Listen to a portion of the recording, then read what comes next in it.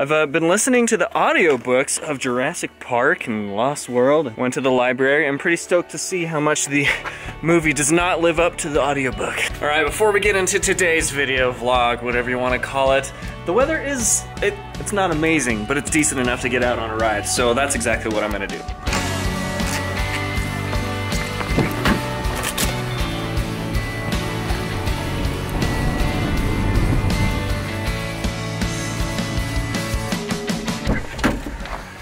And I know it's probably just because it's on my mind right now, but Jurassic Park, the book, or book on tape, it totally reads like a Stephen King. It's horrifying. Let's get ready to go. Come back, I wonder how you see me. Is everything just what it seems? So out here in Grand Junction, the trails are rideable when it's frozen. And it's 28 degrees right now. I would consider that frozen. We'll see how the lunch loops are. I'm not quite sure. But yes, I am in super stealth mode today with this bright fluorescent stuff going on because this is the winter gear I had when I was road biking. The snow has been on the ground for a little bit though, so there's probably gonna be some slippery spots. Ooh, it is freezing though. To start off with, as far as my clothes go, I'm gonna stop. I'm only wearing a base layer under this, and then this jacket, some winter gloves. They say to dress for 20 minutes from now, or at least that's what Paul told me, so taking the advice. I'm freezing now, but hopefully as I get moving, I'll warm up. Ah, yes.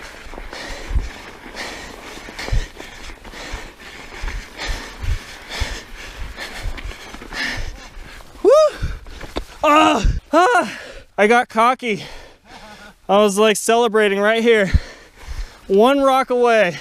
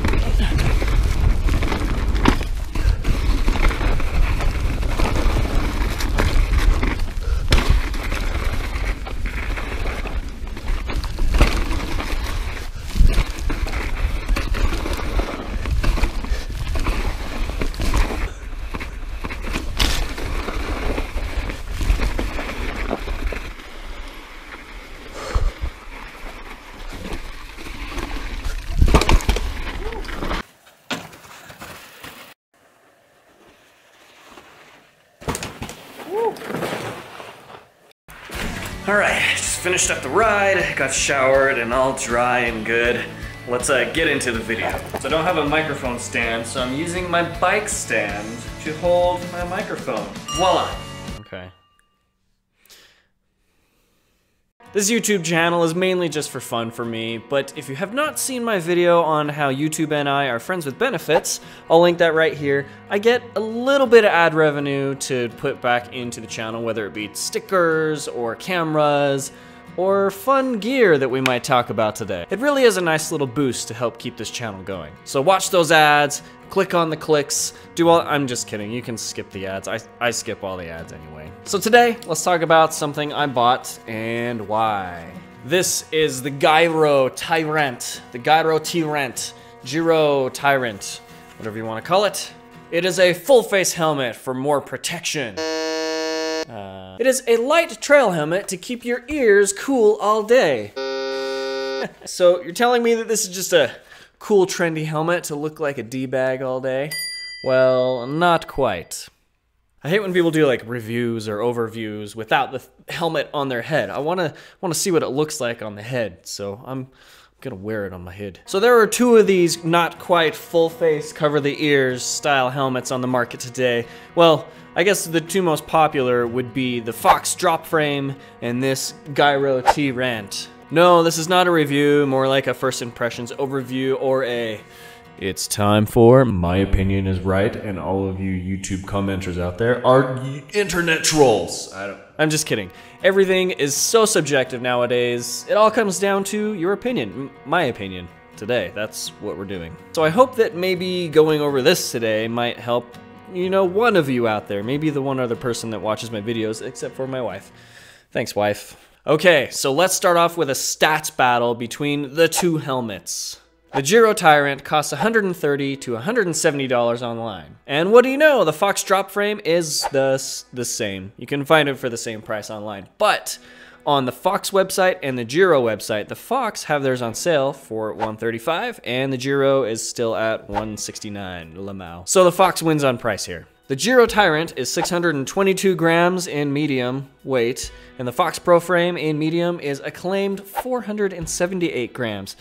The Fox wins again. The Giro Tyrant has an adjustable rock lock, whatever they call it, retention system wheel dial thingy in the back.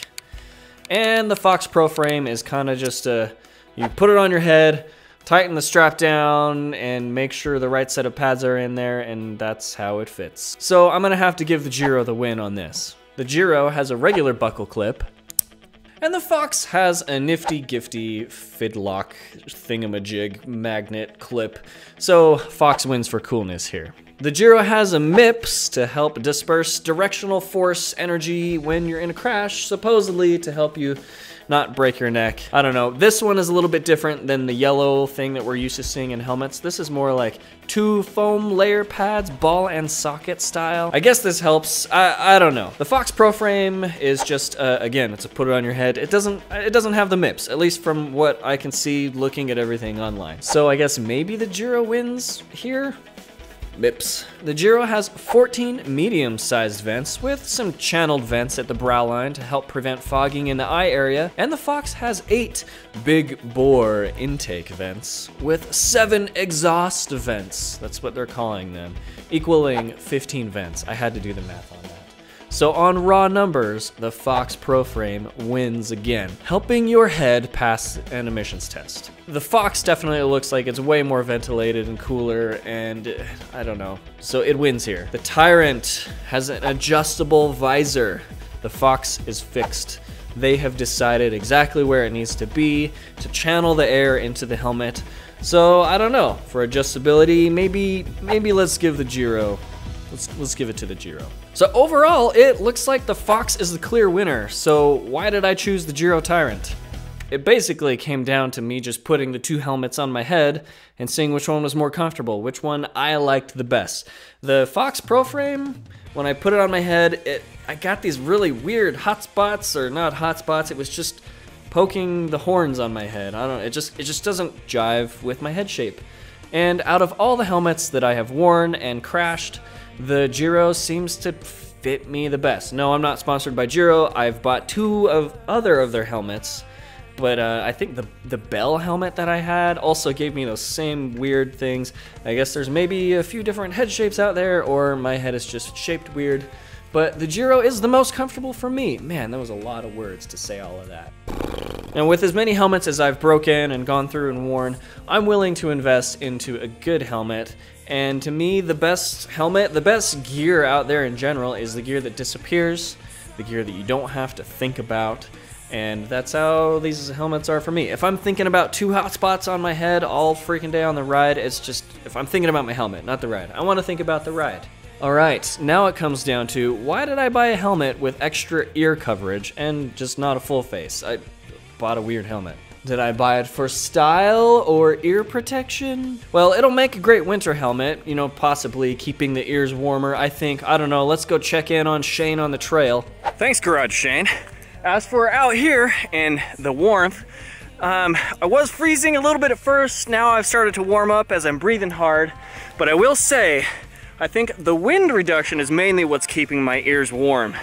Yeah, my ears aren't super covered. It still ventilates well. But just covering them from the wind, I think, is what really helps as far as warmthness. Back to you, Garage Shane. Thanks for that, Shane on the trail. It makes sense. But I also have heard that this helmet is not as hot in general during the summer as like the Giro Switchblade, which has the optional full face mask. I hear that one's super hot. This one still ventilates, probably not as great as the Fox Pro Frame, but is what it is. Now back to, why did I buy this helmet? I needed a new helmet, but also it kind of has a different reason. From my road biking days, I saw these things called cat ears, which I guess are called Streamz now. You basically put them on your strap to prevent wind noise going into your ear, kind of similar to how GoPro videos sounded when they didn't have the little wind muffs on them. Versus when you put the dead cats on and oh, suddenly you can hear a lot better.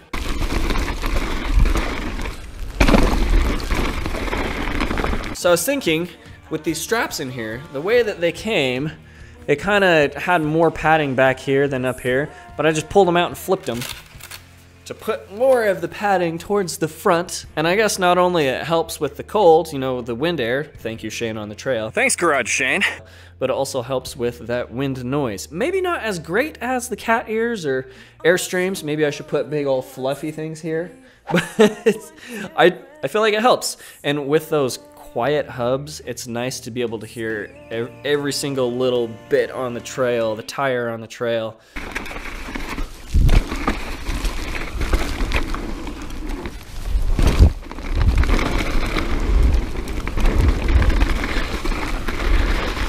Oh, I love it. I know some people like loud hubs, some people like the wind noise, but I like minimal wind noise and super quiet hubs.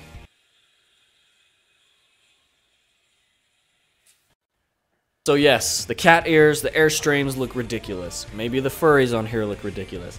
Maybe these side earpieces look ridiculous, but I like it. It has a purpose, it works, it's for me. Maybe it's not for you, but hey, I think it looks cool. And it looks like it will work well with goggles. Nice! Well, we'll see how this helmet lasts long term. Hopefully it lasts long term. I have been breaking helmets less and less nowadays. But let me know in the comments what you think. How dumb do I look? Is the Fox better? Oh, you definitely should have went with the Fox. How I probably should have just bought a full face anyway. Sup, brosif? And also, let me know all angrily how I'm a spoiled YouTuber that gets to buy a bunch of stuff from $100 a month. So thank you for watching. Your view and your thumbs up equals about 0.2 or 0.3 cents, but it adds up to let me buy some cool gear, invest into the channel, and, you know, buy stupid expensive things to see if they're worth it, which you'll get a taste of that next week again. And I will see you next week in another garage vlog. Oh wait, I totally have to plug my Crashing Dad Ride More Crash Less t-shirts. I also have the regular Crashing Dad logo t-shirts. I will put the link below. If you like t-shirts, if you're a Crashing Dad, or if you just like the Ride More Crash Less logo, hit it up. Yeah. I'll see you next week. Garage vlog. Over. Oh yeah, these sweet Folkleys that I got from China for, I think I got them for $1.